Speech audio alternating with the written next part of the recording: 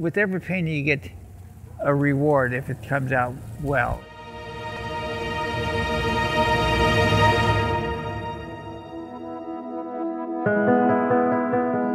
I'm a Sunday painter. I just been a painter for a long, long time. I'm doing it with more enthusiasm and skill as I go along.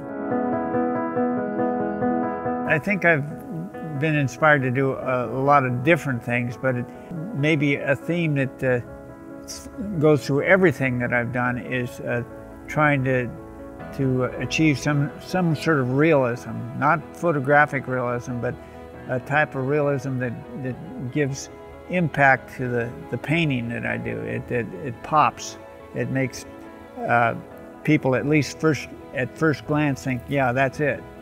And that's what I'm after.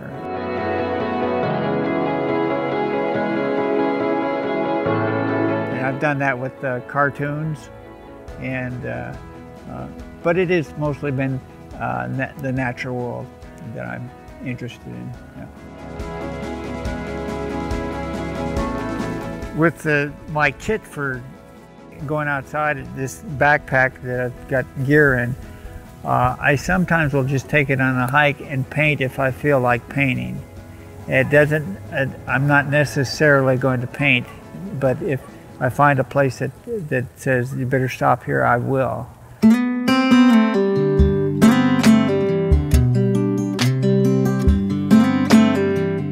Well, watercolor is one of those things that a process that started and has to be taken to the end, because it is, a lot of times it's wet. And so once you start a 5-minute wash, what's called a wash, you have to complete that wash. You can't stop in the middle of it and talk to somebody. If it's chilly, the paint doesn't dry quickly enough. One of the best things about watercolor is what they call wet in wet technique, where you have a wet sheet of paper, you put wet paint down it, and you paint into that wet area. And that can be a brutally short period if it's hot out, and it doesn't work out that well. There's different kinds of wet in wet painting, and they all depend upon if the wind's blowing like it is right now, it'll dry it out very quick, so that's a challenge. The supplies I take are a little packet of Winsor Newton paints. They're a quality paint, and the paper is also high quality Arches paper. Set of paintbrushes and the chair that I'm so much in love with, and the jug of water if I need it. But I'm all set up in just a compact area here and ready to paint.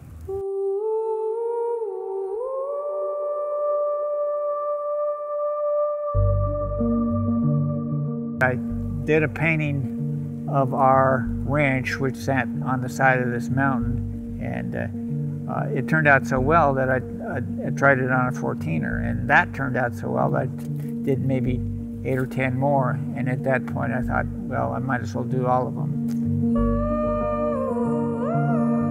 This is something that I really felt from looking at all of the other publications regarding 14,000 foot peaks, is that there were not that many good pictures of them. And that is mostly because, I think it's because people don't have the right perspective, the viewpoint, this particular spot in space to view them from. There are these things that are up there. And so Google Earth has historical photos that basically, there are a whole series of photos that gives you maybe 5 or 6 different times a day to see how the shadows fall on a peak. And I will take shadows from one year and snow cover from another, and perhaps vegetation from a third, and get it into some sort of a painting that makes the peak look good.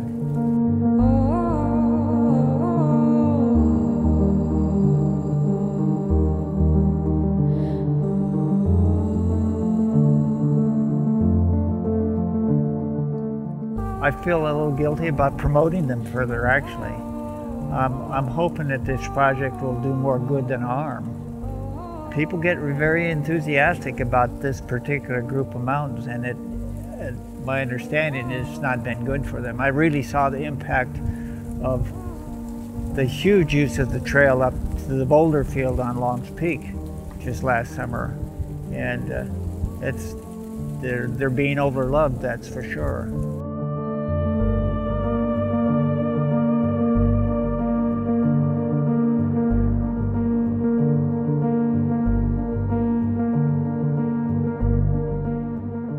With every painting you get a reward if it comes out well, and so it's sort of like getting another fix. You've achieved something, you like it, and that'll fade after a while, but you can get it back by doing another painting and doing a good job of it. My name is Mike Wilson, and I'm retired, and mostly what I do is have as much active fun as I can, skiing, bicycling, and hiking, but I also love to paint, and I like to be outdoors.